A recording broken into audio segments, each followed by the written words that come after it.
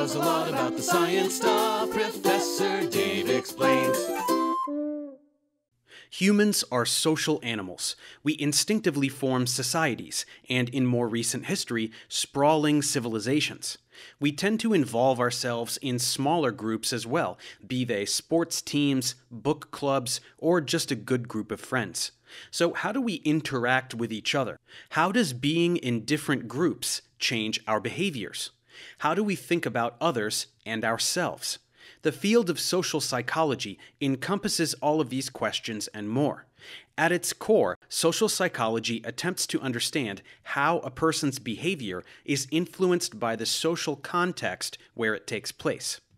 Like developmental psychology, social psychology is a huge field, and we could spend an entire series examining all of its fascinating aspects.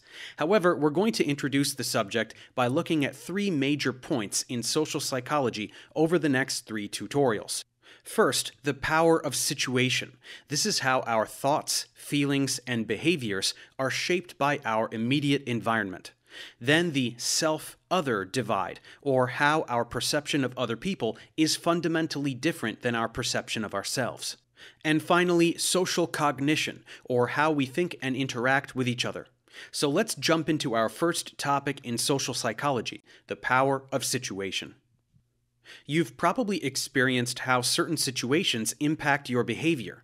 Simply as a baseline, you almost certainly behave differently in a room by yourself than in a room with other people. But the type of people in the room also has a dramatic influence on your behavior. You likely act much differently in a room with just your best friends than if you were in a room with your parents or professors or job supervisors.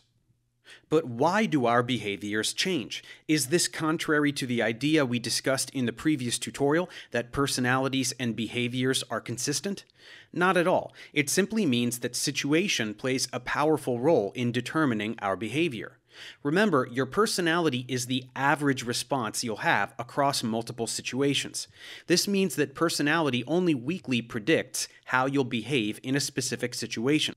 So it is the case that both our personality and the situations we find ourselves in ultimately work together to influence our behavior.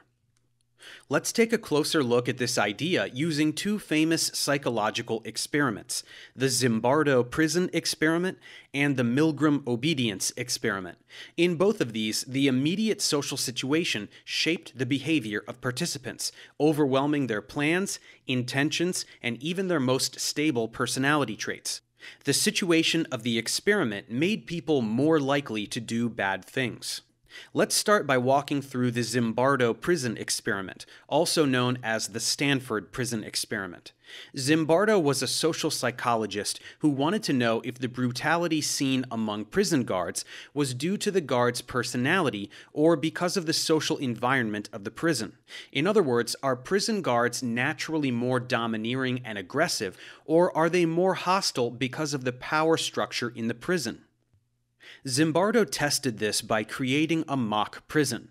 Participants were assigned to be either a prisoner or a guard, and they lived in this mock prison until the end of the experiment. Prisoners were treated as if they were in a real prison, and guards were allowed to do whatever was necessary to maintain control, excluding physical violence. The experiment was originally planned to go for 2 weeks, but it was ended after only 6 days. In this time frame, multiple prisoners had emotional breakdowns, and guards were excessively aggressive to the point of abusing the prisoners. Zimbardo and his colleagues were surprised at how quickly the participants fell into their roles and changed their behavior. None of the guards had shown any sadistic tendencies before the study, yet they rapidly descended into brutal behavior. Prisoners were also much more submissive than personality tests would predict. The situation of being in a prison environment dramatically impacted the behaviors that the participants exhibited. A similar thing happened with the Milgram experiment.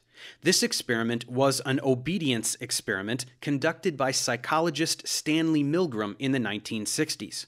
He wanted to see how far people would go in obeying instructions, even if those instructions harmed another person. Volunteers were told that they were part of a study investigating learning. A confederate, meaning someone who works in the lab and knows the true purpose of the experiment, was strapped to an electric chair in one room. This person played the role of learner, while the volunteer would play the role of teacher. The teacher and an experimenter were put in another room with an electric shock generator. The teacher would test the learner by saying a word and asking the learner to recall its partner word from a learned list of word pairs. Every time the learner made a mistake, the teacher would administer a shock. These shocks started mild, but the teacher increased the voltage for each mistake until they reached shocks that were labeled on the generator as danger and even XXX at the highest level. Now, in actuality, the learner was never in any danger. The shock generator didn't actually do anything. Remember, the learner was a confederate. He was in on the experiment. The learner was really just an actor who was pretending to be in increasing pain as the shock level increased. However, the teacher didn't know this. From their point of view, they were actually harming the learner as the shocks increased. For each subsequent shock, the learner cried out in increasing pain and pleaded with the teacher to stop. If the teacher wanted to stop, the experimenter in the room would prod them to continue despite the apparent pain of the learner. All participants went up to 300 volts, the level labeled as danger, and 2/3 of participants continued from there despite the screaming from the learner all the way up to the highest volt level, at which point the learner became deathly quiet. Why did the teachers continue to listen to the experimenter and deliver shocks despite the clear signs of agony? Were all of the participants naturally evil people who liked shocking others? Almost certainly not. Like in the Zimbardo experiment, participants were being influenced by their social situation. They were being told by someone in power, the experimenter, that they needed to continue shocking the learner. The social situation of being told by an authority figure to do something shaped the behavior of the participants in this experiment. As we can clearly conclude, situations have the ability to dramatically shape our behaviors. To speak on a more subtle level, the mere presence of other people can also influence our behavior. This is called social facilitation. It was first identified in 1898 when Norman Triplett found that cyclists were faster when racing against each other than when they simply raced against a clock. This type of social facilitation is known as a co-action effect, or when your performance on a task improves because other people are doing the same task as you. In this case, the cyclists did better because they were in the presence of other cyclists.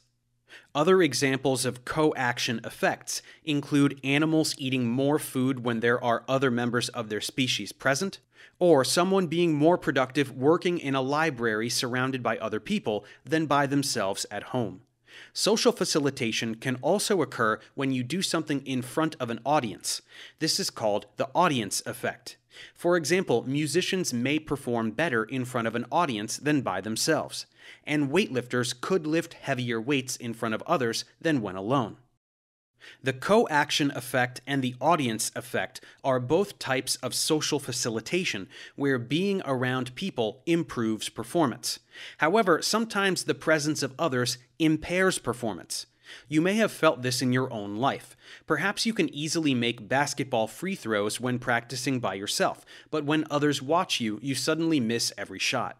Or perhaps you were more prone to making errors during a driving test in the presence of an instructor than you were driving by yourself. Why do our behaviors improve when in the presence of others in some instances, but become impaired in others? Psychologist Robert Zions theorized that it has to do with physiological arousal. The mere presence of others increases our physiological arousal, where our body becomes more aware, alert, and ready to respond. This physiological arousal increases the likelihood that we will exhibit the dominant response for a task. For easy or well-learned tasks, this dominant response is likely the correct one. The musician might play better in front of an audience because their arousal increases the likelihood they will correctly play a piece of well-learned music. But for difficult or novel tasks, the dominant response is likely the incorrect response. This explains why you're more likely to make mistakes as a new driver when someone else is in your car. The arousal of having someone watching you perform the new and complex task of driving leads you to make mistakes. Having people present when you are performing a task can improve or worsen your performance depending on how easy the task is or how well you are able to execute it, and this may differ from person to person. One last topic we're going to touch on in this tutorial is framing. Framing refers to how information is presented or interpreted. The same exact information can be framed differently depending on the situation. What matters for our psychology and our behavior is not the objective information, but the subjective way we interpret it. A specific type of framing is called anchoring. This is when someone relies too heavily on an initial, potentially irrelevant piece of information when making a decision. We use that initial information to shape our perception of all the information that comes after it. Here's an example. Let's do some quick math. For this exercise, try to avoid computing the precise answer. Just make your best estimate as quickly as possible. What's 1 times 2 times 3 times 4 times 5 times 6 times 7 times 8? I'll give you a second to take a guess and write it down. Now, what's 8 times 7 times 6 times 5 times 4 times 3 times 2 times 1? Give that a guess and jot it down as well. Okay, now compare the answers. Typically, when forced to answer very quickly, people give a smaller answer for the first problem, like 512, but a larger answer for the second problem, like 2250. Of course, these are the exact same problem with the same answer, 40,320, but when they are framed differently, people give different answers. The first piece of information shapes how your mind responds. When the smaller number comes first, we anchor our minds to that small value and give a smaller answer. When the larger number comes first, we let our estimate climb very rapidly. This is a type of framing. Another type of framing that can affect how we interpret the world is confirmation bias. This is the tendency to search for, interpret, favor, and remember information that confirms our own pre-existing beliefs and desires. This happens when we gather information in a selective way, or even interpret information in a biased way. Let's first look at the idea of searching for information in a biased way. Pretend you're a cat person who wants to convince your friend to get a cat instead of a dog. If you Google, "Are cats better than dogs?" you'll get a bunch of sites listing all the reasons cats are superior. This information supports your belief that cats are better, and gives you proof, so to speak, to convince your friend that they should get a cat. But let's say you're actually a dog person. If you search, "Are dogs better than cats?" you find sites explaining why dogs are superior. The way you search for information, like the questions you ask and which sources you examine, can shape the information you get and thus bias your outlook. The other part of confirmation bias deals with how we interpret and remember information. Even if we get accurate, objective information, our biases sometimes creep in and change how we deal with it. We tend to interpret evidence in ways that confirm our beliefs, as well as remember information that confirms them. More specifically, people tend not to change their beliefs on a topic even after being provided contradictory research because of the way they interpret the information. They also tend to accept confirming evidence more easily, while they critically evaluate evidence that disproves their belief. Finally, people will actually remember and recall information that supports their beliefs better than information that does not. I'm quite sure that anyone watching this can think of countless examples of this behavior in the context of science, politics, and religion, so we probably don't need to say anything else here. Finally, whether information is framed either positively or negatively can also impact our choices. Let's say that 600 people are affected with a deadly disease. There are 2 treatment options. Say there are 2 scenarios. One where the treatment options are positively framed, and another where they are negatively framed. See which one you prefer. Okay, here's the positive framing. If you choose treatment A, 200 people live. If you choose treatment B, there is a 1/3 chance of saving all 600 people, and a 2/3 chance of saving no one. Which one sounds better to you? Now for the negative framing. If you choose treatment A, 400 people will die. If you choose treatment B, there's a 1/3 chance that no one will die and a 2/3 chance that all 600 people will die. Again, make your decision based on this framing. Now, did your choice between treatments A and B change based on the framing? Of course, it is quite simple to see mathematically that these are the same two treatments no matter how they are framed. But your choice of treatment may have been different depending on the positive and negative framing. A study that asked participants this question found that when the treatments are framed positively, 72% of people choose treatment A. By contrast, only 22% of participants choose treatment A when it is framed negatively. In our minds, 200 people living sounds better than 400 people dying, even though in both cases, only 200 people out of 600 survive. The way things are framed changes how we view information and make decisions. We talked about a lot of concepts and scenarios in this tutorial, but there was one constant theme: situation affects behavior. Our social environment can change the decisions we make, like what we saw in the Zimbardo prison experiment and the Milgram experiment.